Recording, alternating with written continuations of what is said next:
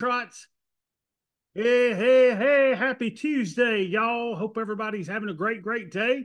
And real traders never trade alone, they trade with their fellow nerds. I am your host, Sweet Bobby, the Sweet Bobby, Dr. Sweet Bobby. Glad to be with you today. We've got real traders never trade alone, they trade with their fellow nerds like 12547, like Chain, like Coach C, like Daniel, like DB, like Edwin, like Jim, like Joel, like John's iPhone, like Matt Jolly Wally, like Matt G, like Mo, like Stacy, like Steven, like Vicky with an I, like Victor and Will. So welcome in, y'all. Hope you're having a great day. The market is up 8.5 points, 0.15%. Everything looks good. It looks like just about average volume. The VIX is at the VIX is at 15.68 for all you option sellers out there. That looks good for your positions because the VIX is going down. AD negative 47, which is kind of interesting that that's negative and the market's up. So we may see, if it continues the AD to be negative, we may see a little bit of a fall. Yeah, because normally these things normalize. I want you to see divergence here.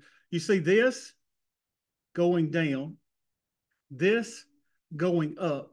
That doesn't happen very often. Normally, AD is a leading indicator, and we would anticipate that price would go down to match the AD. So we'll see if AD comes back up to go with price, or if price indeed starts following AD and AD goes down. All right, let's look at the big green monster today. The big green monster is fairly priced and right about where it should be. Our next target to the upside is 59.45. And we are dangling at the point of control, which is 57.71. Let's look at the linear regression. Linear regression is still in the up trend of our little thing here. So we probably need to extend those out a little bit, but we're maybe getting into a little bit of consolidation over the last three sessions. So maybe consolidating before our next move downward. So interesting to see. Let's see what the skew driver looks like today. Open the skew driver up. Skew driver tells us if there's going to be any sudden moves to the downside. So it looks like our 5.2 is at 40 points away from the market. Let's go put that in. And over here so we can see it. We're 40 points away from the market with our skew driver. So today is 9/24/24, and we said 40. And let's move these down. And hold on a second. There we go. So the skew driver looks about normal. Nothing really to see here.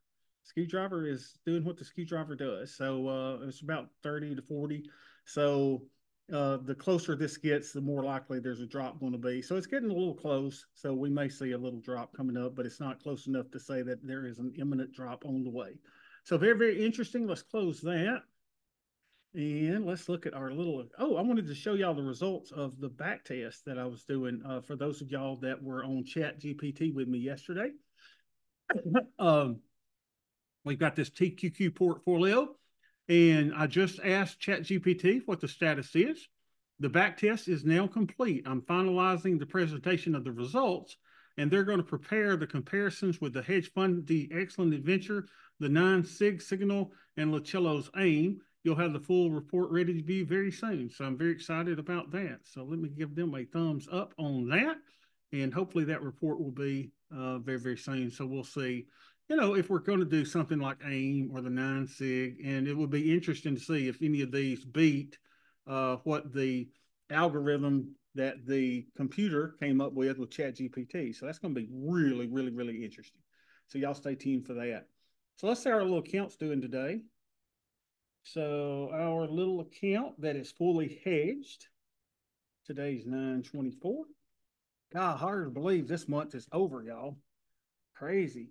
So we are at 76,235, 76,235, 239.14, 39.14. Let's play it, Rico. Well, we're moving on now. Moving on up to the side. To a deluxe apartment in the sky. VIX we said was at 15, and where buying power usage is at over here. And our buying power usage is at, hurry up. This thing takes forever to load up sometimes. All right, here we go. So go to cap requirement of that and do that. So we're at 1535. 1535.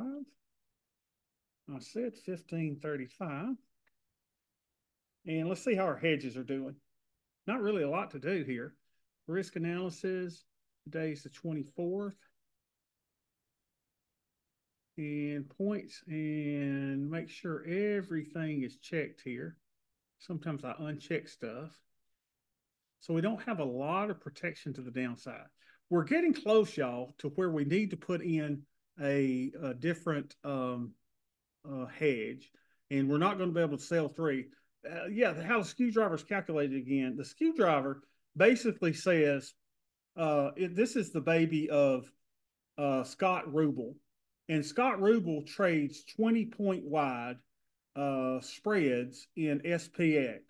And so he just kind of kept noticing that normally he buys a spread for $5.20. And so he noticed that there were times when the $5 spread or 20 wide spread was farther away from the market. And he started noticing that when it was really far away from the market, that the market would turn around and go up. And he noticed that when the 20-point wide spread going for $5.20 was closer to the money, that there was an impending down move in the market. So about the average is 25 to 35. Today was 40. So it's kind of normal today. So it just kind of, just tells you, like, if we were like 200 points away from the market today, that would probably tell us that there was going to be a big move to the upside. And if we were probably at 10 points away from the at the money price, then that would probably tell us that there was going to be a move to the downside. That's just one of our little tools to figure out what's going on. So we don't have much of a hedge here, is what I'm trying to say. Let me unbeta weight this and see what that does. It doesn't do anything because we've only got ES positions. If you've got different positions, though, make sure that you beta weight these. So it's probably getting close for me. If this goes under $10,000, I would be peed off if we had a crash and I made no more than $10,000. All of this work to hedge has got to pay off somewhere. And my pleasure, Stephen, has got to pay off somewhere. So I'm getting about there to where I'm about ready to say, hey, let's see if we can see what a hedge would do. Sometimes this thing works and sometimes it doesn't. So you couldn't actually sell three, but what I could do is go out maybe 115 days and sell three for $3. Let's see what this looks like.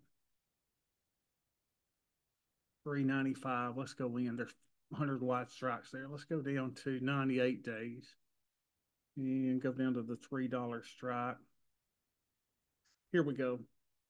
So we could do this. We could sell three of these here. 2, 3. And then we could go 98. So we go about 68 days. So we go to 66 days and buy one for about $1.55. See if it'll show what this hedge looks like. So $1.55 there. Let's buy 5 of those. 4, 5. Now, hopefully it'll show both of them. Let's see. Sometimes it does and sometimes it doesn't. So let's go add order legs. And we get a darn exception. So it won't show it. But anyway, when it does work, it's just kind of a cool thing. Okay. So let's see how our GTC orders are working. We've got one that's about to fire off, $2 to 155. So that'll be good. That will buy 5. So I'll be able to sell 3 more. We've got some harvests that are far away. We've got another one where we're going to buy 5. So that's not too far away. And we've got another harvest far away. And this one is kind of close getting there. If we had to harvest those 3, we could do that. So those are the 3550s. Let's see what those look like if we were to take those off. The 3550s. This would give us a hedge of 31,000. That's more what we're looking at. So let's I will hopefully have something on our income trade once the back test is now complete, and once ChatGPT gives me an error or gives me a comparison of all 3 of these different things in comparison to the strategy that I proposed, and we'll see what works best, and we'll probably come up with some type of income tank, maybe AIM, It may be the 9 sig, which is simpler than AIM, or we could do something like a hedge fund, these excellent adventure, which might be fun as well. But I think we're going to wait till we have a major pullback before we jump into any of them, or we may dollar cost average into it. Okay. But we will have an income trade of sorts. All right, y'all. Great session today. I appreciate you all coming in. Short and sweet. Love you to pieces. Can't wait to see you tomorrow. Bye, y'all.